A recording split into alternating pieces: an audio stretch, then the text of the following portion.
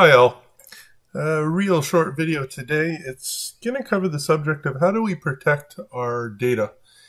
And in reality, we don't have too many means with access to protect our data beyond password protecting the database. So it's also called encrypting the database.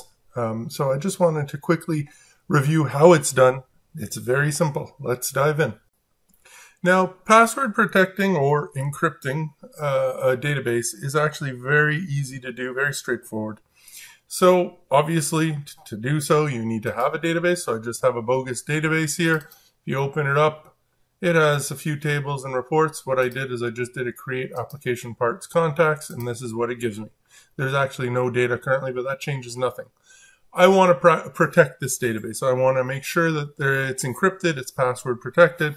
So it's very simple. Normally you think you just go file, info, and I do encrypt with a password. But as you can see, you get an error message. And if you take the time to read it, it tells you that you must have the database open for exclusive use. So opening it normally, double clicking, whatever the case may be, however you normally launch a database, will not be sufficient because you need to open exclusively where no one else can enter while you're doing this process. And it's very easy to do. If you've already installed my right-click context tool, you can do it simply by right-clicking database tools and going down to open exclusively. And you'd open it exclusively. If you don't have that tool installed, well, then you just open Access normally without opening a database. Just open the Access application. And then you're going to go down to more databases. You're going to do Browse.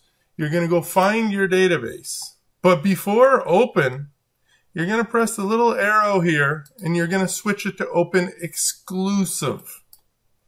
Now you're in exclusive mode. Now we can proceed to encrypt it. Like I said, file, info, encrypt with password. And now you put whatever password you want. And then you have to verify that password. And there you go. Your database is now encrypted. What does that mean? That means that whenever someone tries to access that database, it's going to require that password. And as long as you give the password, then it opens up normally and you're able to work normally.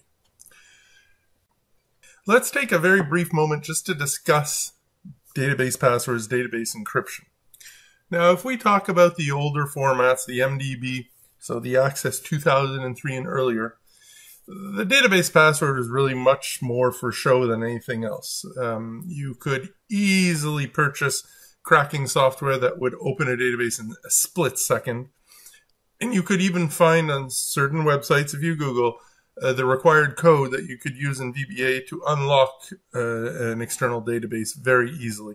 So it really was nothing that was even worthwhile in reality. And that brought us now to Access 2007 and later, and the encryption routine is much more solid, and it does offer true protection. Now, we have to think, though, a little bit about an Access database. Normally, it's going to be split, and you're going to have a front-end, back-end application here if we're talking Access strictly. And you go to the lengths of password protecting your back-end, which is great. Any Access database should be encrypted nowadays. Data is just too valuable. You should always encrypt a back-end database. But people often, well, let's just think, if you do have a split database, don't forget you have to relink all your database tables in your front end once you encrypt it, because now you need to relink it with the password. And that brings me to the security flaw here. In Access, a linked table, its connection property is unencrypted. And I developed a utility that's on my website, which even allowed you to connect to a front end and extract the database password to the back end. So it just demonstrates the weakness here of basically the connection string not encrypting a password. And it makes your application vulnerable, because if it's that easy to steal the password to the back end, well, then encrypting it then becomes a little futile in my mind. So then that makes the question, should I be encrypting my front end? And nowadays, more and more, I'm starting to say yes. It's a pain in the butt to always have to supply a password, but it's the only true way to protect your database and your backend.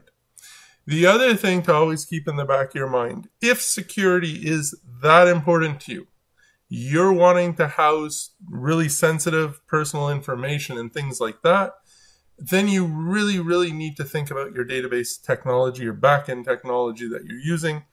And realistically, you probably should be migrating over to a server-based database management system, some type of, whether it be SQL, Azure, PostgreSQL, MySQL, whatever the case may be, but you probably want to start going over those, building up proper users and roles, locking, fields and tables down, and going to the extremes. When we're talking confidential, sensitive information, that's the direction you probably should go.